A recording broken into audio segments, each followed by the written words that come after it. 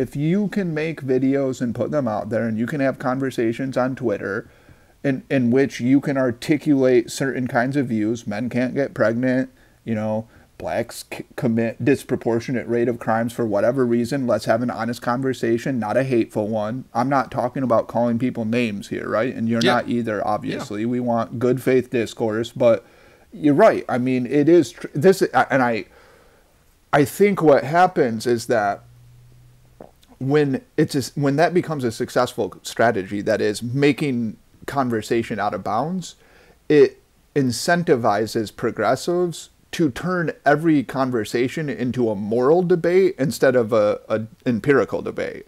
Because why debate about, say, immigration or, you know, demographic change or race and crime if you don't have to? If you can just win the debate by hurling moral accusations at the other side and then silencing their speech.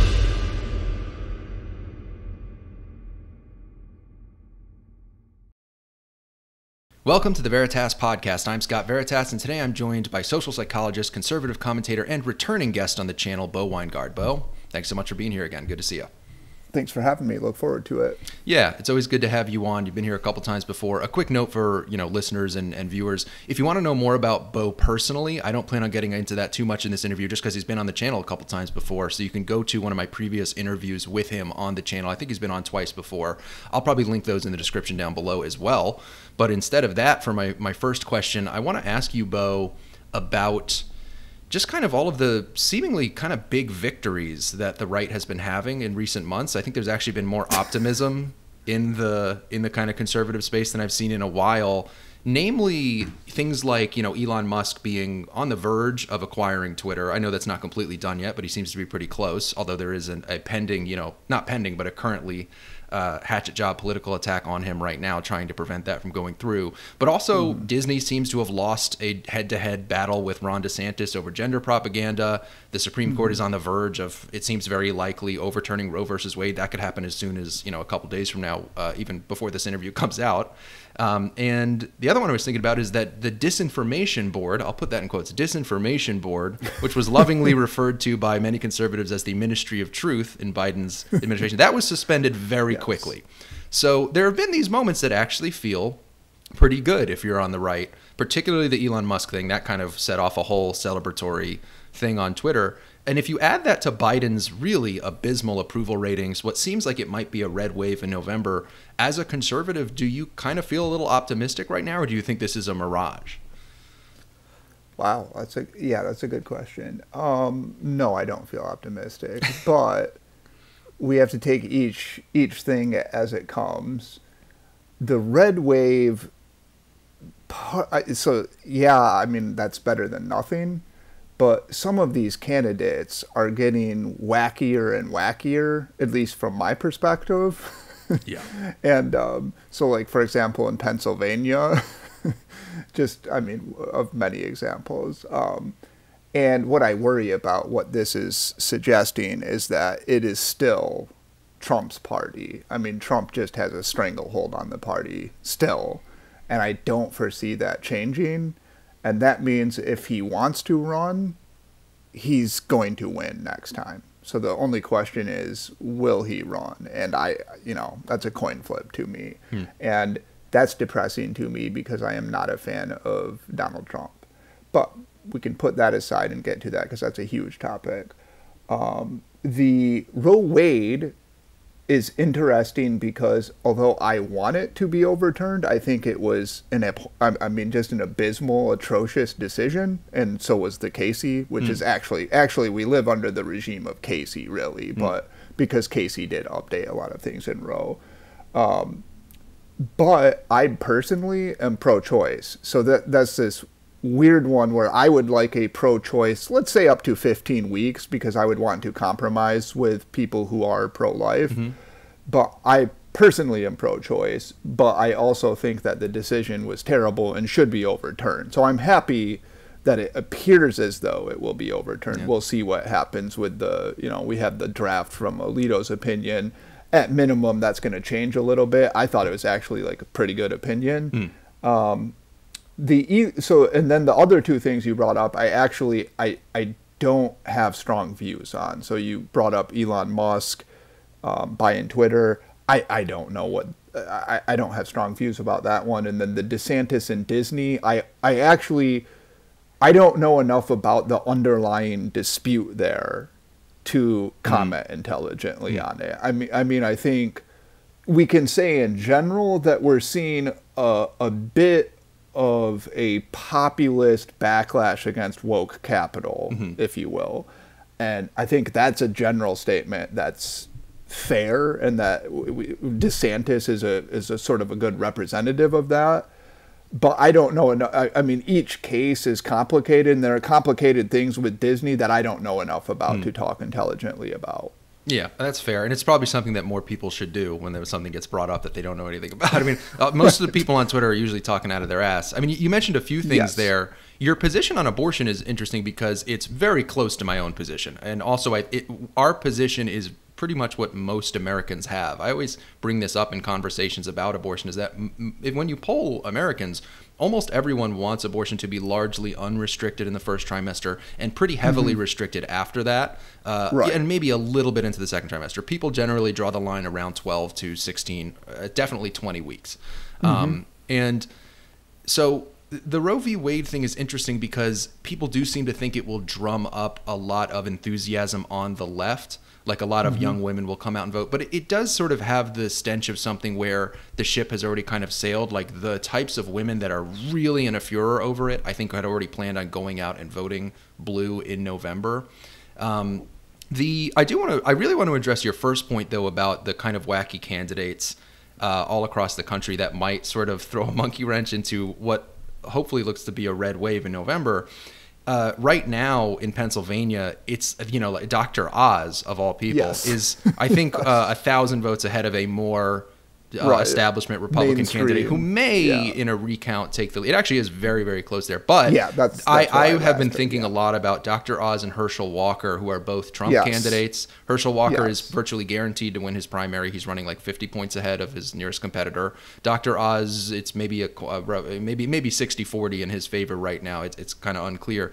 But I have been frustrated by that as well, because I was looking at the Senate map and I was going, if we give up those two races, because I do not think there's going to be a Senator Dr. Oz, and I'm not sure there's going to be a Senator Herschel Walker. I don't really think that's the case. The Democrats have a very good candidate in Pennsylvania.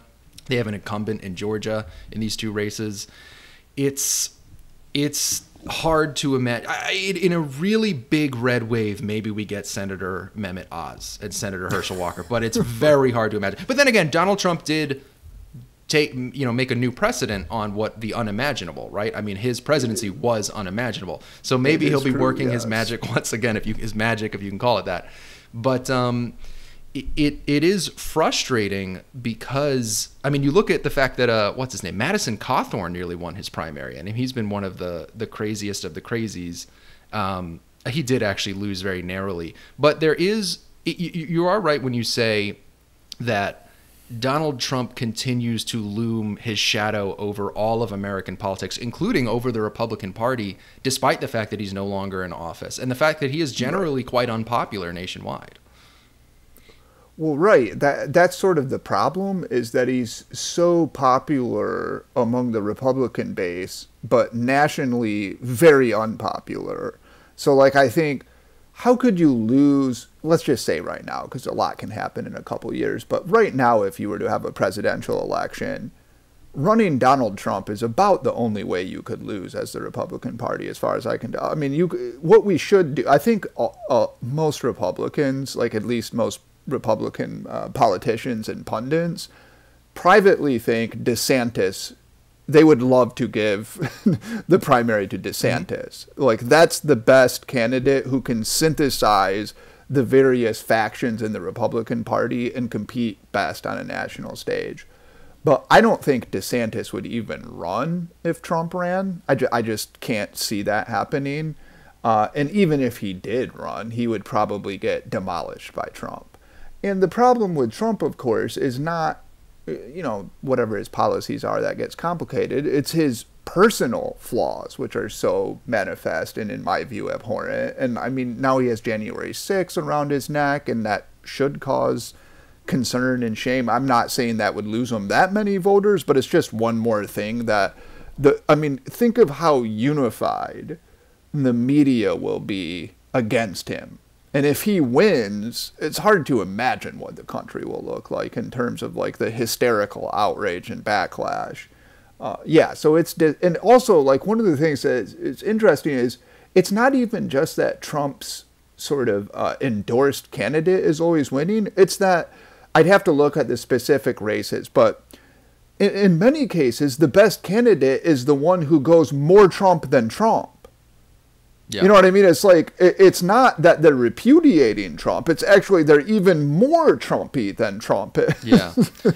And a lot of this is disconcerting because it's like Madison Cawthorn. Now, he did lose, but Madison Cawthorn is like, he's not an impressive politician because he has good policy ideas. He's all about just trolling the libs. And it's like, his first I care tweet about after policies. He won last cycle was cry more liberals. Right. Right. What could be more indicative of Madison Cawthorn? The second he got the AP check mark, it's just like a paper mache politician whose only ability to accomplish anything is to anger libs. So that I don't like, and I care about certain issues. You know, I care about immigration. I care about slowing down or scaling back some of the excesses of the sexual revolution, etc. These are the things that I care about. I don't care about angering my liberal friends, right? Yeah. Well, and Trump is such a poor spokesman for these issues. DeSantis would be far superior in pretty much every way. Because look, I don't want somebody who's a completely neutered candidate. I think somebody like a Nikki Haley probably doesn't have what it takes to really get, you know what I mean? Like there are people, I can compromise with the Trump people on DeSantis. Like that's kind of the thing that we're both saying, that a lot of people have been saying is like, we also don't want like a Mitt Romney or a Nikki Haley or somebody who's completely kind of out of the loop on just how bad things are. DeSantis has struck such a perfect balance, and that's why I'm so optimistic about if Trump doesn't run, I think DeSantis will wipe the floor with every other candidate, with all the Nikki Haleys, with the Tom Cottons, with the everybody. It's one of three people, or maybe like one of 4 or 5 people will be the next president of the United States. On the Republican side, it's either going to be DeSantis or Trump. On the Democrat side, there's actually more options than just Biden. It could be Kamala Harris. It could be Pete Buttigieg. I have been saying if the Democrats are smart, they will let Buttigieg. Buttigieg on paper is such an unbelievably good candidate. I've been so confused why he is not. And again, I actually don't like him. He's a white man. He's a white man. Well, and he has an Obama-esque charisma to him that not quite to the level that Obama did, but he has a. If I didn't know very much about him, I would assume he was a very smart, a very patriotic. You know, he's a former veteran.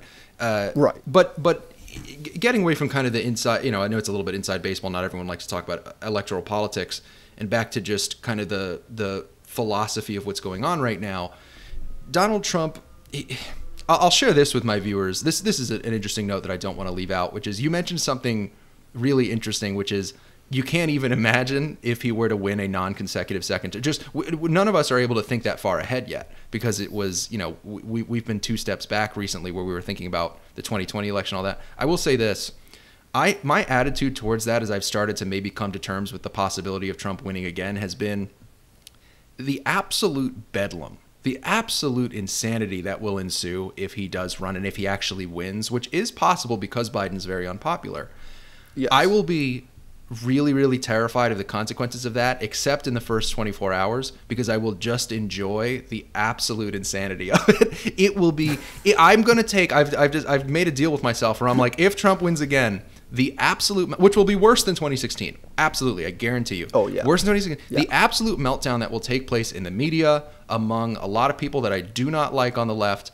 I know the long-term consequences are something I'm going to have to deal with, but in the first 24 hours, I'm just going to enjoy it. I'm just going to enjoy the meltdown because it will be it will be truly unhinged. I mean, it's going to be insane. So yeah, you know, we're talking about this sort of the Schadenfreude that I'm looking forward to enjoying if this does happen. But believe me, I don't want it to happen. I would prefer a Ron DeSantis presidency. That is my kind of optimal result in 2024 out of the realistic possibilities. In an election between Biden and Trump, I'd probably just write someone in again. I don't even know what I would do. But yeah, I mean, that's kind of been my thoughts about it. I mean, those are my thoughts. I don't know what I would do either. I don't have any, important ideas about it other than I hope it doesn't happen, but I'm worried that it will. Yeah. To a certain extent, it's too far away. There are so many different variables leading into it. We'll just have to wait and see. But something that is closer at hand that I want to delve into a little bit more is something that has felt like, on paper, the biggest victory for the right in recent memory, at least since the 2016 election. And as we were just kind of saying, you could argue that wasn't really a victory for the right, depending on the way you look at it.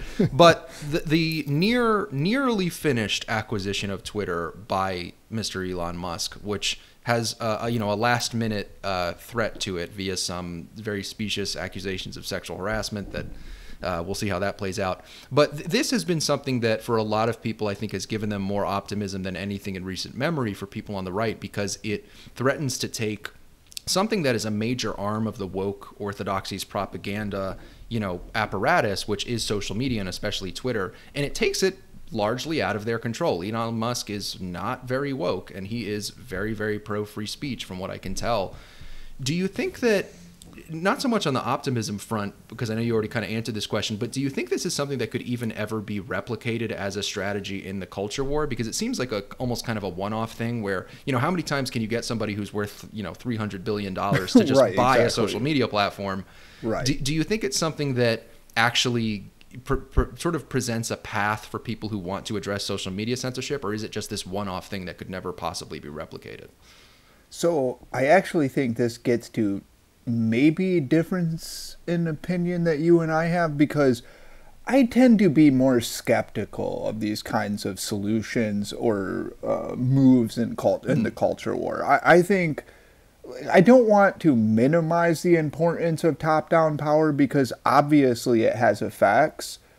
But in general, I think it's not a substitute for on-the-ground persuasion.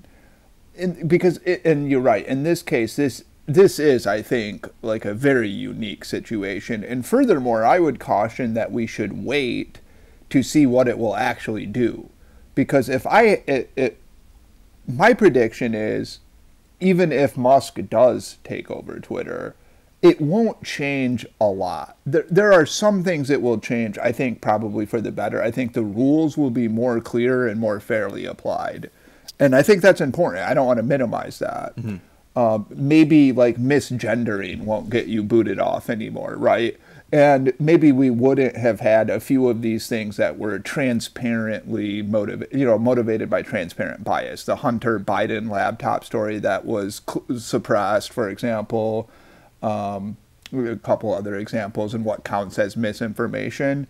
I'm not sure that it will move the culture war that much, though. I mean, again, I don't want to minimize that. For people who love Twitter, that might be really important, and having very fair, clear, transparent rules, that's important. But, I mean, I don't think this is going to, things that I care about, let's say immigration, for example, or having honest conversations about demographic change, or scaling back some of the excesses of the sexual revolution and transgender ideology. I don't know that this is going to do that much. And in fact, you're just going to have a hysterical backlash, and you can already see what's happening, and I think it's gross. I think this is what irritates me, what vexes me about these things, is you can see the mainstream media playing into the worst stereotypes of their critics. Their critics, their critics claim there's this cabal of elites want to take us out, and they don't play by the rules, and they just besmirch us and hurl aspersions at us, and then that's what they do.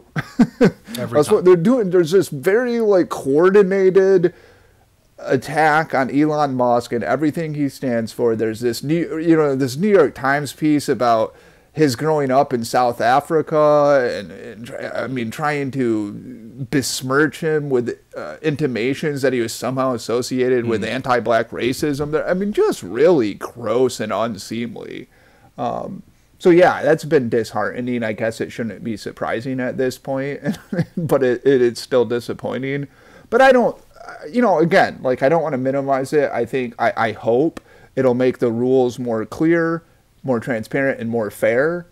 But look, most people aren't on Twitter. I mean, it's easy to, if you're on Twitter and you engage a lot on there, it's easy to mistake that for the real world. And I don't even want to minimize the influence of Twitter, because some things that start on Twitter certainly disperse into the quote real world. But you know, for a lot of these cultural battles, we have to persuade a lot of people. Yeah. You know, it's a huge country. We're not going to get some president who's just going to give eloquent speeches and suddenly 20% of the population is going to shift their views.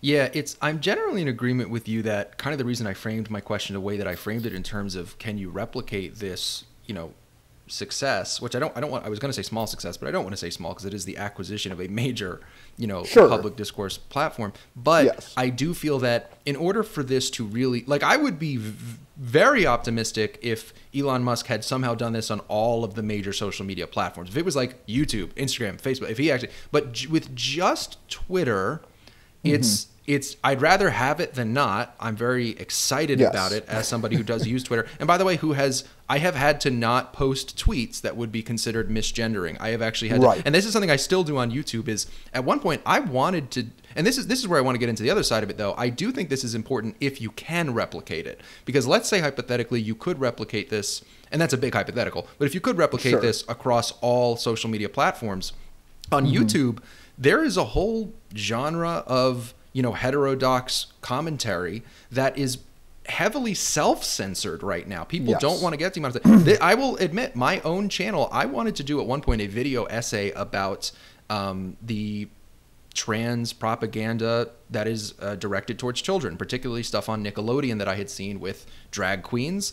And I remember sitting down to script the video. I sat down to script the video about this drag queen singing to children on Nickelodeon. And I started scripting it, and I was like trying to find a way to script it without breaking the terms of service that they have changed about 1 million times in the past 3 years. And I literally couldn't do it. I was like, I cannot talk about this. I can't, because I really wanted to make jokes. Like I was like, I cannot talk about this without making it funny. It is funny. I can't possibly do this video without making jokes, and I literally couldn't think of a single way for me to even like have that conversation the way that I wanted to and do that essay. So I do feel like if you could replicate this across all platforms, you'd see what I think you're gonna see on Twitter, which is people will be able to say that somebody who is a man, not talking about anyone specifically, YouTube, but somebody who is a man, or vice versa. People will be able to say that. That's So just being able to say that, but that's important to me. I think that actually does help because it means that the conversation is actually happening without. I mean, the way I've been thinking of it lately is there are completely mainstream positions. There are big policy debates where one side of the debate is completely not legal. Like it's just taken out. I mean, not legal in like the sports sense, not in the actual legal sense. Yeah, it's like out of bounds. Yeah, it's out of bounds. Sense. It's so it's sort of like if you're playing a football game and one of the teams just wasn't allowed to touch the ball. Like if you can't say that a man is a man and a woman is a woman in a trans debate, like it means you can't make your argument. So I do feel that element of it has been really bad on Twitter. It's been painful to see people working around that. It's just unbelievable to see. And so if we can get back to the point where we can state the obvious across all social media, I think that actually could move the needle quite a lot just because of what it opens up. Because you did see before things got really, really censorious in the last like 3 years, there was some positive movement, I feel, in like 2017, 18, with people sort of leaving the left. I mean, I was a big part of that.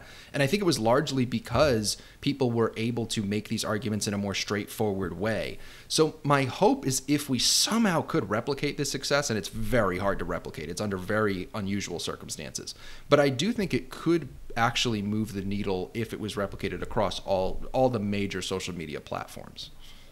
Yeah, I mean, you're talking to somebody who cares a lot about, say, human variation, immigration, demographics. These are topics that have been censored for quite a while, right? I mean, you know, we can talk about the Buffalo shooter and just the massive hypocrisy on the left about demographic change, but try talking about race and crime on YouTube. I mean, it's brutal. Heather McDonald had a talk. It wasn't erased, but it was marked for adults only. And all it did was talk about just concrete race and crime data, right?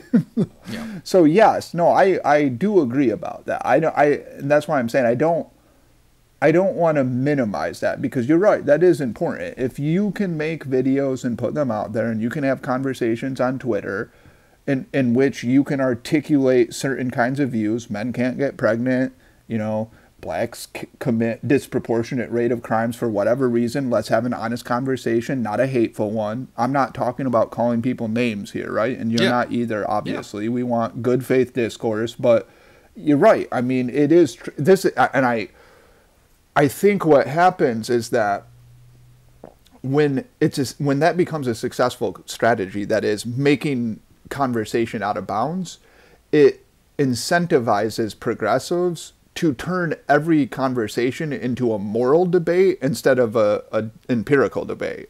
Because why debate about, say, immigration or, you know, demographic change or race and crime if you don't have to? If you can just win the debate by hurling moral accusations at the other side and then silencing their speech. Yeah. I mean, the sports metaphor version of that is they're just constantly going to push you out of bounds. And there's no way you can possibly move the ball forward. I know people who don't watch football are going to be a little bored by this part. But like, as a sportsman, I just think of like, you can't score any points if you can't touch the frickin' ball. And that's what happens when you can't even state, like everything you said was just like starting with factual assertions that are important if you want to articulate something that is even remotely right of center. Like, people are generally aware, especially people who live in cities, who read the news, that black people do commit disproportionately more crime than white people. And of course, the way that they try to push you out of bounds is they say, oh, so you're saying black people are inherently more criminal. Like, this is just part of their nature. And it's like, no, no, no. Right. That is the attempt to push you out of bounds that is aided heavily right now on social media by the people controlling it. But really, that's just you stating the position so you can have a more nuanced conversation about, like, yeah, we can talk about why that is, but we have to acknowledge the statistical fact, the undeniable fact first. Right. And if you can't have that conversation, you're in really bad shape. Right, and this really bothers me, because there are a lot of, even, like, I would say, intelligent progressives will argue against things that are actually indisputable. Like, I'm like, look, we can have the debate about causes, but the data are clear. And, like, to me, it's an embarrassment that you, not you, but you, this progressive person, this progressive, let's say, professor, is not aware of these data. But the reason you're not aware of them is because they are suppressed.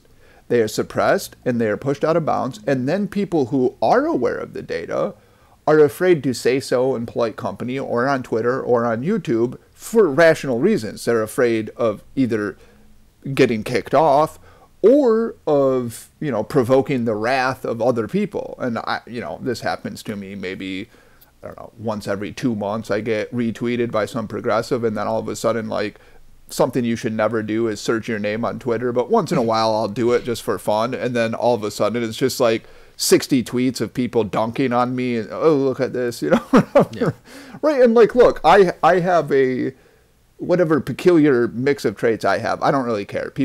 I don't care if people hate me. It doesn't bother me. But it really does bother a lot of people. Understandably, we're humans. We're social animals. So people are afraid to do it, to talk about these things for those reasons. I think it's a shame, by the way, not only because it leads to the defeat of policies that I want, and I'm sure you want as well, but also because it moves these conversations underground where they become darker and more sinister and more conspiratorial. And I think that's what we saw, for example, with this Buffalo shooting. You know, you see somebody who they glom onto something that's true, but it's been contorted into this, you know, like nefarious, the elites and Jews are doing this to you. And because there's a little bit that's true about it, they find it more tantalizing.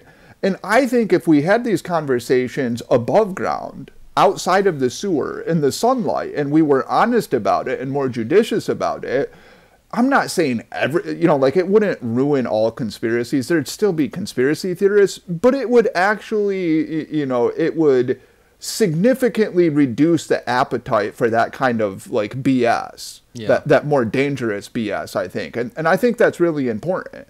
Well, and it's such a sick strategy, because you're right that people are kind of pushed underground, and then of course they're called, alt-right chud incels. But then exactly these alt-right chud incels, maybe they end up committing a mass shooting, which is horrible. But then what the media does is then they tie it back. They say, recently there was a whole bunch of the Buffalo mass shooting has been interesting because the media used it, and they've done this before, but this time it was very overt. They use it then to sort of bring everything full circle and say, actually, this guy's ideas are the ideas of like Tucker Carlson. See what see what mainstream Republican figures have been saying. And then so it's this weird cycle of like pushing people down. Somebody does something terrible, which unfortunately happens on both sides of the political spectrum when people are really in the fringes. And then they use those tragic events to try and smear mainstream Republican thinkers. I mean, Tucker Carlson's about as mainstream as he's one of the biggest. I think he is the single biggest conservative commentator in America. And to my knowledge, I remember one time he did a monologue about like diversity is not always necessarily a strength, which is.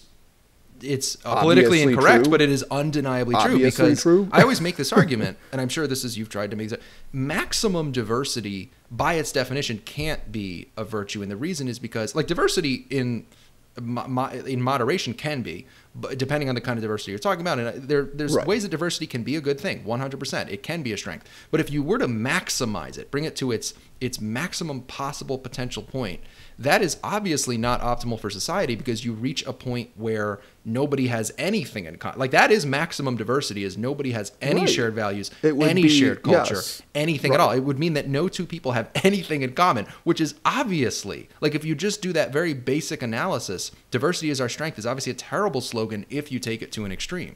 But if you say that, you're tied in with the Buffalo mass shooting. It's like, oh, you're talking about, Right. No, I agree. You're right. It's been appalling to watch this. And I think purposefully, the media and left-wing analysts that I've seen, or just left-wing, professors on Twitter, have made this sort of purposeful conflation between three things that I think are important to keep separate. One is demographic changes happening, and Jews and elites are promoting it on purpose against the will of whites. Okay, that's one. Two is demographic change is happening and it benefits Democrats. Three is demographic change is happening pretty quickly. Okay, now those are three separate arguments. The first one is a conspiracy theory and is wrong. So we can put that one away. I'm not going to say the Buffalo shooter's name because I think it's a good idea never to use these people's names. But that's the one that he had absorbed. Okay. Well, let's throw that one out. That is a pernicious conspiracy. The second one, demographic change is happening and it benefits Democrats. You know who's advocated this more than anybody? Democrats. I happen to be writing an article about this because I was so sort of vexed by the dishonesty of the media and left-wing analysts here. So I went through all of these articles. Demographics are changing, yay. Demographics are destiny. Look at there are like 7 books about this, about how it's awesome that demographics are changing because it's going to promote liberal policies in the future. There's this quote by Patrick Reddy, he's a Democratic pollster, he was writing an article about Ted Kennedy's legacy, and he said Ted Kennedy, the greatest part of his legacy was this immigration reform because it's going to make America more liberal for the foreseeable future, right?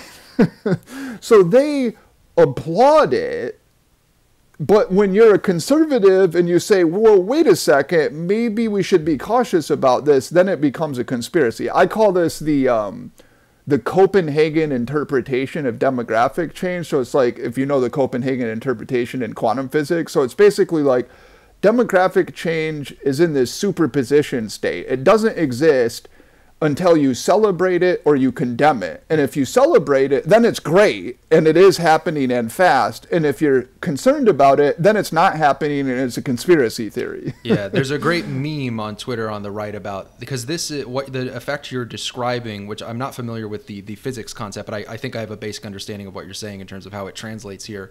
It applies to many things, and the meme that you see on the right is X is not happening. And then X becomes undeniable, and so the left turns to X is happening and it's good, and that happens so quickly. That happens so quickly, and this is one of the best examples. Like it used to be that, like no, the LGBTQ Alliance never does anything with children. They never say anything to children. And then we see a little bit of that happening. Now, and by the way, I'm not going to go in the groomer direction. I actually do think that there's an argument to be had about whether or not we use that specific word. But it's undeniable that there's a targeting of children in schools by certain actors who want to indoctrinate them. That's the word that I like to use into this ideology. And for a while, that was like, oh, no, that's not happening. We would never do that. And then it started undeniable evidence through libs of TikTok was coming out. And again, I would dispute maybe the use of the term groomer. That's arguable. But it becomes undeniable, and then it just becomes, well, this is a good thing. And it's like another one of these examples, just like with the demographic change thing. I mean, I'll make a confession. I was a Democratic activist for many years. I always used to happily talk about, I used to be like, oh my God, all of these Latinos are moving in. We're going to win all these elections. That used to be me. That used to be me, bro. And to my audience, I'll freely admit it. That was Scott before he was Scott Veritas. That was me, 100%. I can confirm Democrats talk about it all the time at our little cocktail parties. We're always talking about how great it is that all the Latinos are coming in and voting Democrat. That's just undeniable. And so the second you talk about it, even in a neutral way, that's the thing. Because, I mean, yes, it's easy to twist it if you talk about it in a negative way, because I guess the implication is that it's the way that a journalist would look at it is like, oh, I'm going to write the headline, Republican politician says they don't want Latinos in the country because, and even though it's more complicated than that, but even if you talk about it in a neutral way, just acknowledging it is like considered, just like you said, the media all of a sudden, their eyes set fire. And it's so funny because it was talked about in a positive light so many times in recent history. I mean, the demographics or destiny thing has been used to drum up democratic excitement. People were writing books about this in the early 2000s and were, absolutely celebrating it. And again, like, I don't have a problem with people celebrating that if that's what they want. I understand that. But then you can't pretend it's a conspiracy when conservatives have concerns about it. And I think what we're talking about with this conflation is what I find particularly nettlesome, because it means that if I want to talk about demographics candidly, judiciously, let's have a debate about it, then the media conflates what I'm saying with the great replacement lie, which is this Jewish elites are leading it, which isn't true, but again, is not something that, like, Tucker Carlson has not promoted the idea that this is led by a coterie of elite Jews. Right? That's always a good litmus test, is once the Jews are the puppet masters of the particular theory, that probably means it's a crackpot. That's always kind of my like, the way I know things go too far on the left is very particular. It's like when there's violence and equity involved. On the right, it's always when the Jew, and by the way, I am ethnically Jewish. A lot of people know this. And so I'm always kind of like, I was not invited to that party. If we are controlled, please send me an invite. Get me my letter from Hogwarts that says I get to go to the Jewish control center. It is an interesting... I always am like, I am unaware of this. I would love to be a part of this if it is real. Anytime there's kind of a conspiracy that's on the right somehow, Jews somehow get involved in it, which is weird. No, to the demographic thing, though, by the way, is like, what I find bizarre is this double standard. And this is the double standard. So suppose that we have two groups of 10 people.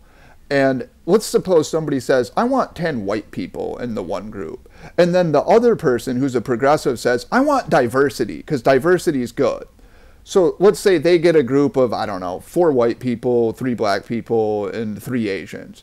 Okay, both of those are concerns about demographics. But for some reason, only one preference is racist. The other preference is good. And that's a kind of double standard.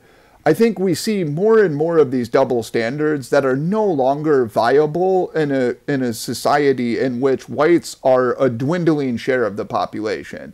And, it's a complicated issue. And that's why it's so important to talk about it honestly without smearing our opponents or claiming that they're promoting some great replacement theory. Yeah, it's a very hard conversation to have while the media is kind of poisoning the well and basically making it so that anyone who talks about this in anything other than a completely glowingly positive way is tied in with white supremacy, domestic terrorism. Yes. It's a very obvious strategy. We've seen it a million times before. It just kind of keeps accelerating to this point where just acknowledging the thing they've been talking about for decades gets you put on the list. It's interesting you bring up the double standards with diversity. The other funny thing about the example you were giving is if group B was, let's say, it was something like, 4 black people, 3 Asians, 3 whites. Let's say it was, 5 black people, 3 Asians, and 2 whites. And then you took out, for whatever reason, like one of the Asians quits and you put in a white person. They would actually not consider that increased diversity, even though it technically, like technically, if you make it more even per, like they would be like, no, only like it only works one way, which is very, because technically it was funny. I was going to say something about where I work, but I don't want to. I'll just say I was working in a place. It'll be very hard for people to find it if I just say that. I was working in a place where there were not a lot of white guys.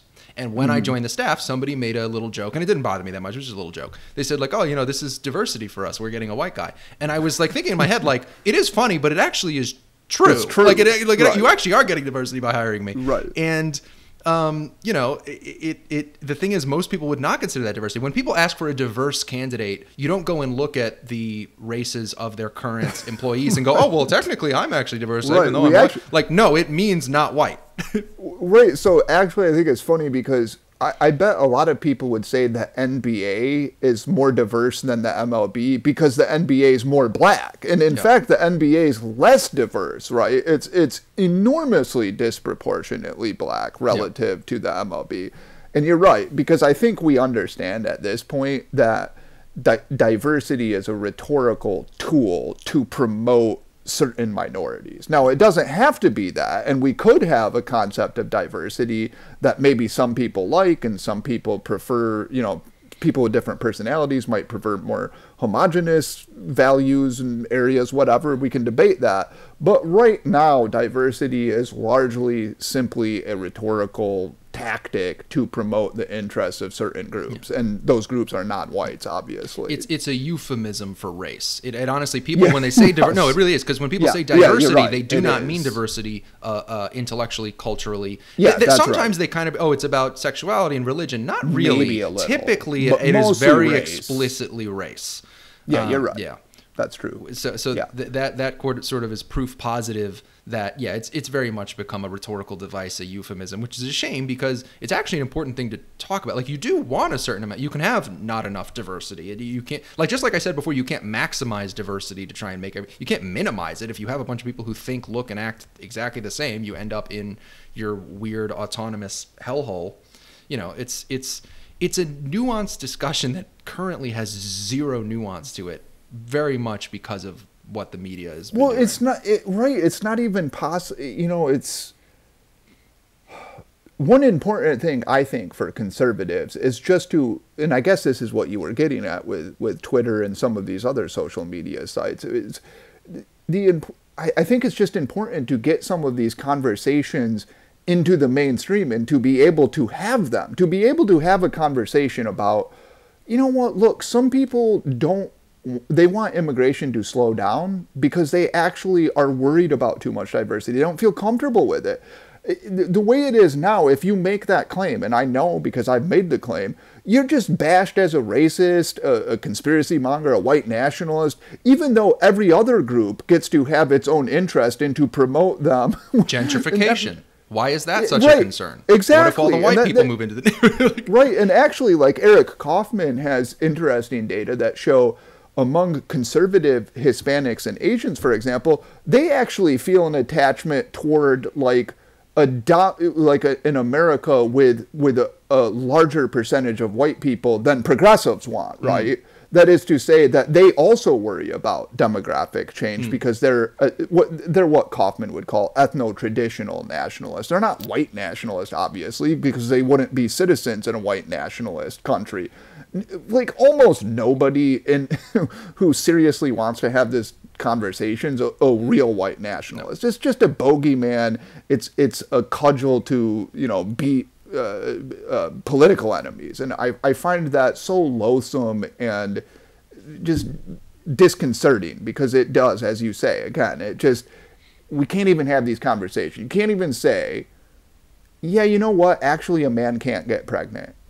Or, you know what, I don't want to see a quote-unquote pregnant male on a model, as a model. More power to the person. I hope he or she has, a good life. You know what I mean? I'm not even trying to be facetious. I do. But it's not attractive. And like, can we just say basic truths about the world without being called bigots? You know what I mean? Like, one of this like important beliefs that I have is that being a tolerant, good human doesn't require bullshitting about reality. You know what I mean? Like, that's the false choice that we are always given.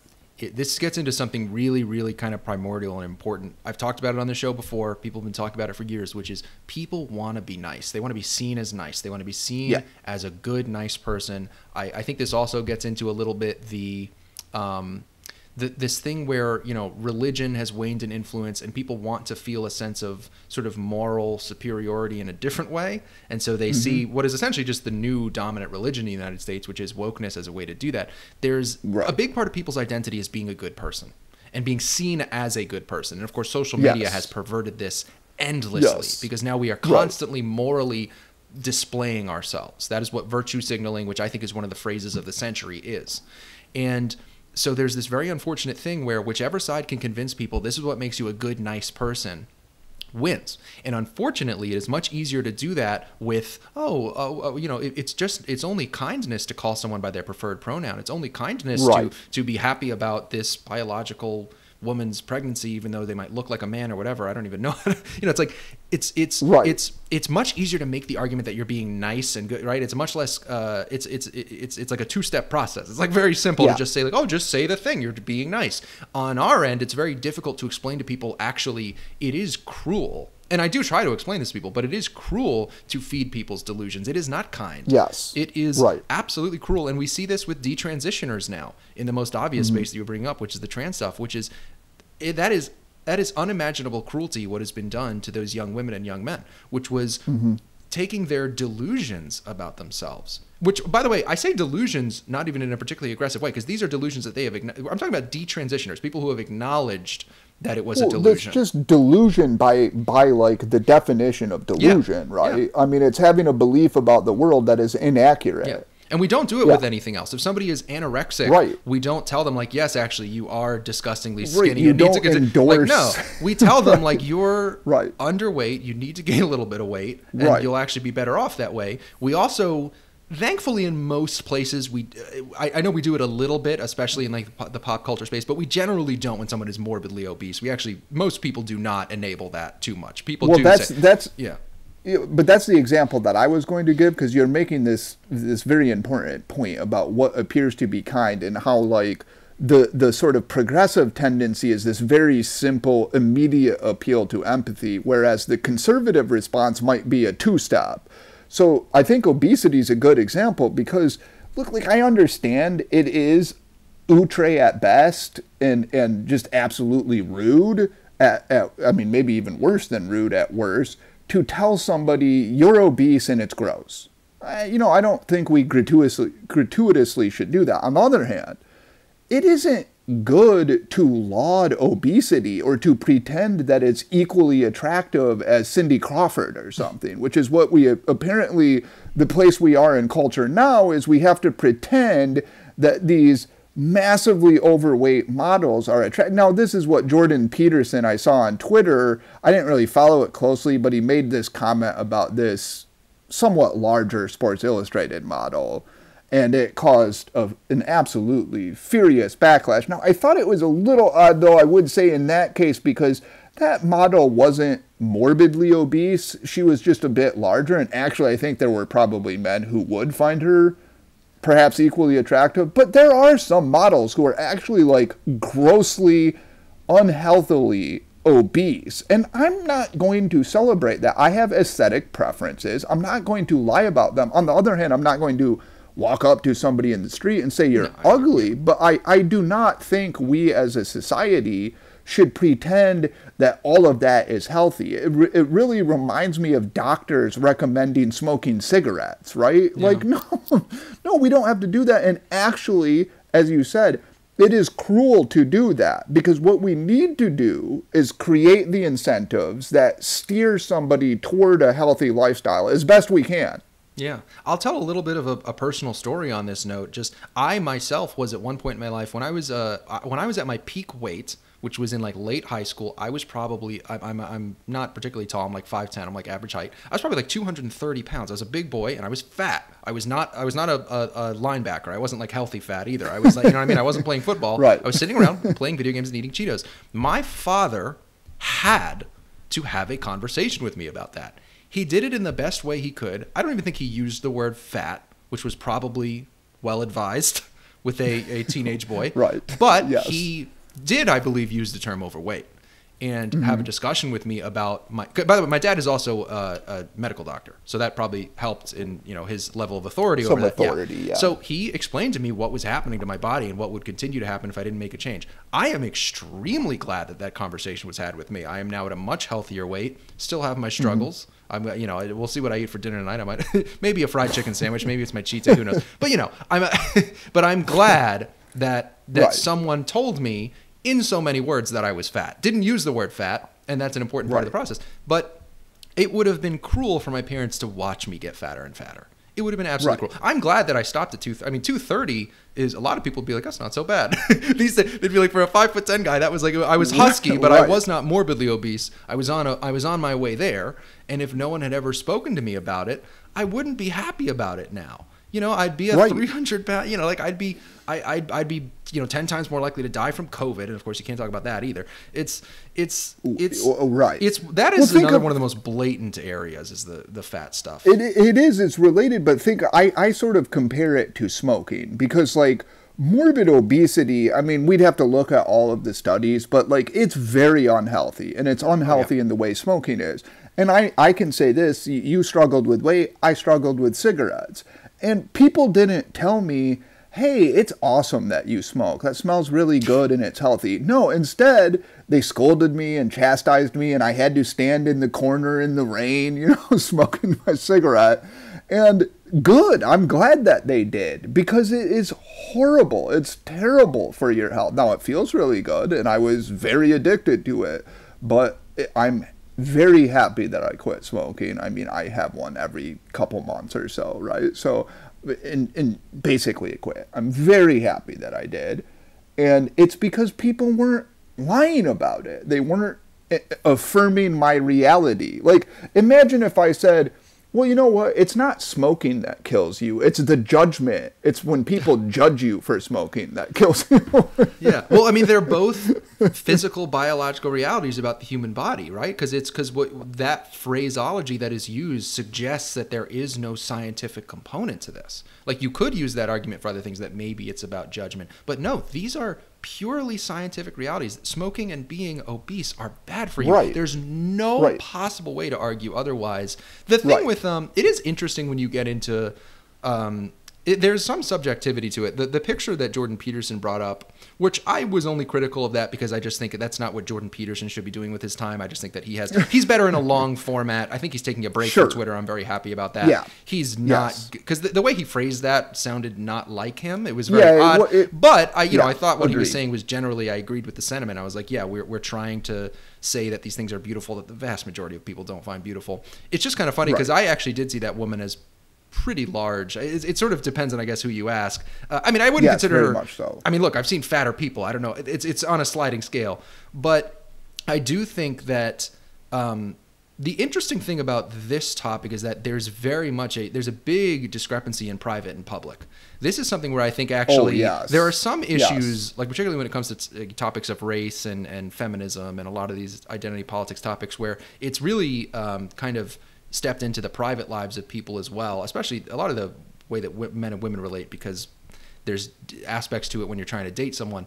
But with the fat thing, it's like men are just generally not attracted to fat women, and fat women will struggle greatly to date if they do not lose weight. For what it's worth, fat men will also, I think to a slightly lesser extent, but very fat men will also struggle to date. It's another reason I'm glad I lost weight, by the way. I will say this. If you looked at a chart of attention from women that Scott was getting, it would correlate very strongly. There'd be like, I'm 230 pounds. All of a sudden, I'm 170 pounds, and it would go like that. It really helps. And so, you know, it's something where privately, every man and woman on planet Earth would probably admit, like, yeah, I'm not attracted to people who are very overweight. And also, when people, I think this is a good thing. a small point of optimism. I do think that we are still kind of in control of the vehicle here, to where when people have family members who are, unless they are really into like progressive politics, when they have family members who are very obese or overweight, they'll generally intervene. I think especially if you are a parent, I think that is still kind of a part of your job that people generally understand. But yeah, I think on the fringes, it is changing. And unfortunately, what is on the fringes eventually becomes the mainstream. We are slowly starting to see more of like, you could have a 350-pound cousin, and if you had a conversation about them, they're, you know, your uncle might be like, what the heck are you doing? Don't talk to them about that. It's their life, you know. Well, I talk to my wife about this a lot. Like, there are a lot of movies, I can think of at least two, Dwayne Hopwood and Little Miss Sunshine, in which they suggest that the authority figure is somehow an asshole because he attempts to make his kid stop eating ice cream or something. So, like, in Little Miss Sunshine, like, the dad is depicted as somehow, like, an asshole because he doesn't want her to eat all this ice cream, and, like, Steve Carell's character is like, oh, you know, go ahead, and he's like the good guy. But it's like, well, you don't want your daughter eating like 2,000 calories of carbs for breakfast. I mean, that's not actually a bad concern to have. But I think you're right. It has not pervaded cult. There's probably a lot of it, as you're right. There's this kind of dualism. So in public, people may say one thing, but in private, I think everybody kind of understands this. I think what Peterson, I agree with what you said about that particular tweet. And then, you know, with that woman, we can, you know, people can debate the aesthetics of the woman or whatever. But I think what he was probably angry about and why he reacted the way he did is because there is this vexing, what he called it totalitarian or authoritarian. I wouldn't really call it that, but this attempt to argue that like your aesthetic preferences are completely arbitrary and we're going to transform them for the better of society. And it's weird because I actually thought that when I encountered this debate first was when I got into evolutionary psychology in like the 90s, and they used to debate about like perceptions of beauty and like how universal and how particular are they. And, you know, a lot of the feminists argue they're completely particular, and the evolutionary psychologists, I think, with overwhelming data showed no, like, yes, obviously there are culturally bound aspects of beauty, but there are certain pretty universal standards of beauty. And it turns out that's still a debate that we're having. And I really do think some progressives see the world in such a way that they think aesthetic preferences are entirely socialized and unjust, and they are working to transform those aesthetic judgments. They think if we put enough of these obese models in the public, that will transform people's brains in such a way that they find this attractive.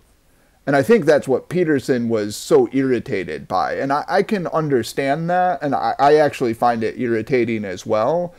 Although it's a difficult, you're right, Twitter's not the format to make some comment about that, probably. Not for Peter. Peterson is always better in a long format where he can really explain what he's saying. He's not great on Twitter because it's just not, he's a college professor. He professes, he explains, you know, like, that's not, you know, college professors aren't known for being succinct, you know what I mean? Like, they give 3-hour-long lectures, and which he does in tours all across the country. They're great lectures. I know some friends who've been to them. I haven't been to one yet.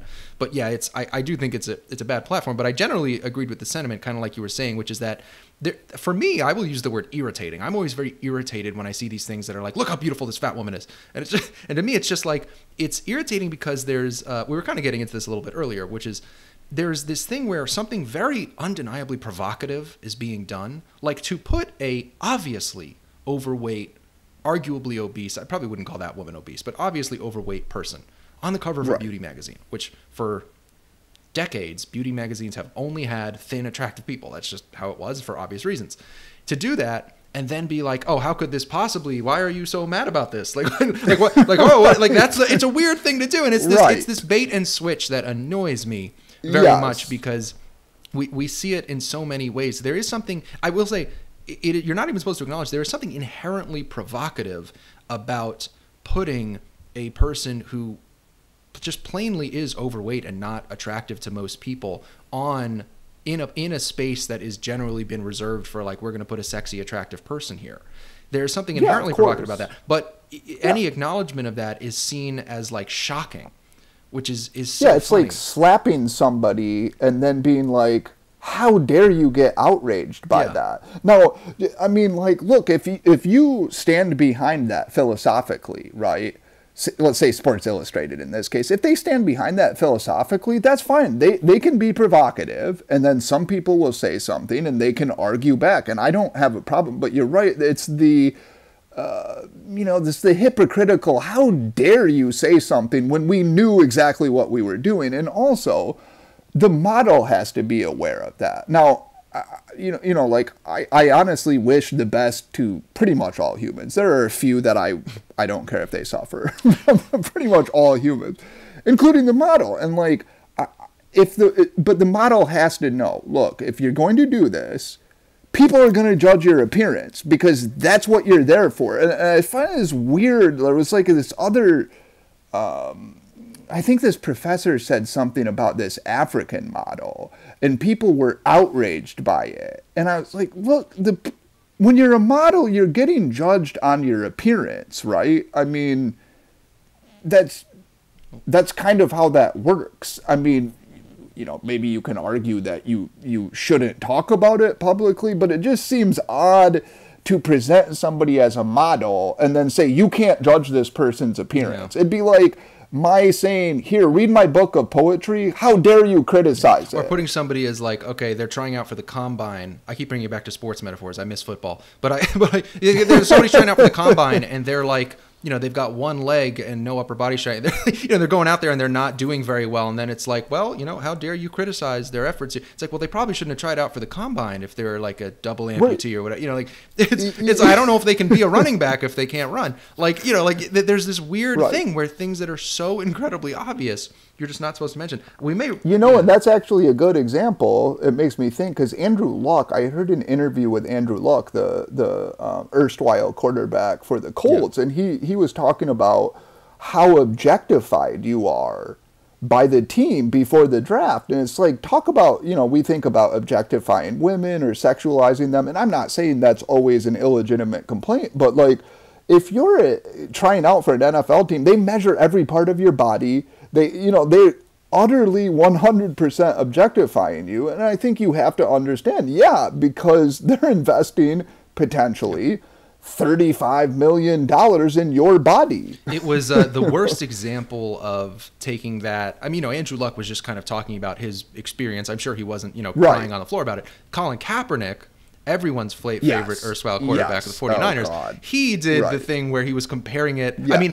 it was not subtle, was the thing that got me about it, was that the video literally, everyone listening, you can look this up. There is a video that Colin Kaepernick did, which is it's in my like top 10 most insane videos of all time. Because it is so, you'd have to be mentally ill to find it persuasive. Like, I'm sorry. But it was a video where he compares the NFL Combine to slavery. Now, he does not do this in a subtle way. He does it by cutting back and forth from, people getting their arms measured in the Combine and before they're drafted or whatever, to directly cutting to footage of reenactments of slave trades, of slave auctions. Right. And I was like, there are I can think of so many reasons within 30 seconds. If you just said all the reasons that this is wrong, 30 seconds, I could just go. like there are so many things that separate not just to start, the fact that the salary of a slave is zero and the salary of the people getting their arms measured for a minute while they're fully clothed and being talked about in glowing form by the announcers, which did not happen for the slaves, I'm afraid. They were talked about in kind of a different way. The salary for them might be $35 million a year if it's Patrick Mahomes or whatever. Yeah. And that was just one of the most bizarre things. One thing I wanted to ask you about before, I know we're getting to the end of our time, Bo, but we were talking about the models, and I realized we left out one thing that is, I can't leave it out. Is not only have there been these overweight models or these larger models, if you will, but they've been doing models who have like vitiligo and are like amputees and stuff, sometimes both at the same time. And have you seen that? Where like I've been in a clothing catalog and I'm just like, oh, this model has like pretty severe vitiligo or very like blotchy skin or whatever, or is like older, like an elderly person, or like is an amputee. And again, it's one of these things where I find it odd. I'm not enraged by it. Part of me is kind of happy for them. I'm like, oh, this person has like a condition that probably made life very hard for them. I'm kind of happy that they, but and by no fault of their own. But I notice it, and a part of me does go like, what the hell? Like, what does this make me want to buy these jeans? Like, is this like what is it? It's particularly odd. It's rarer, but I do see it. So I have this. Half this conversation makes it seem as though we're obsessed with models and what's going on in the model world, which I'm actually not. It's just maybe it's a very concrete. Well, everyone shops for clothes. I mean, you see the mannequins and the models. Yeah, it's like that's fair. I mean, I actually don't really shop. I press a button on Amazon and get T-shirts, but I have a kind of mixed view about this though, because although, as I was saying, like I do think there is a universal aspect to human aesthetic judgment, I do think there's some particular features of it, and actually I'm in favor of maybe not airbrushing the models so much and even showing some different looking people. I don't have a problem with that. I really don't. I especially because like there's an important difference between an amputee and a very obese person. With the amputee, you're talking about somebody, like I'm thinking of that blonde surfer who had her arm bit off literally by a shark. Okay, like that's not unhealthy. I mean, you don't want to get your arm chomped off by a shark, obviously, but we're not talking about an unhealthy thing that we might see. You would not encourage people to go and get their arms bitten off by sharks. Right, people aren't like, you know what, I might want to do that. Whereas the obesity one it's coupled with this this attempt to silence honest discourse about the fact that obesity is not only unattractive but also unhealthy, and that's the thing that I have a bigger problem with. So, because I've often thought this about, like, if you compare American to European films, in American films everybody is like a freaking supermodel now. You watch like the remake of Friday the 13th and everybody is so attractive, and it's just, I'm like, man, can they get some normal people? Like, I don't have a problem with that. I'm happy. Like, you remember when Bruce Willis could be an action hero? And yeah, he was a good-looking guy, but he was also balding and a chain smoker, and that was like pretty cool. So I'm all for a variegated, magazine of models. I actually find that I haven't, by the way, I just had not seen this, but I've lost touch with 90% of pop culture, I'm afraid. So I just don't notice these things anymore. But I would, look, it's complicated. We can talk about it. But I think I kind of like that, actually. Is my inner, like, leftist heart beating through? No, it's not a bad point. I mean, I would say this. I think that if I saw a guy, look, I'm not a supermodel. I don't have a six-pack abs under here. I'm not going to lift my shirt up, but it's. I'll tell everyone, believe it or not, I don't have six-pack abs. You usually only see me from the shoulders up, but no, there is not a six-pack under here.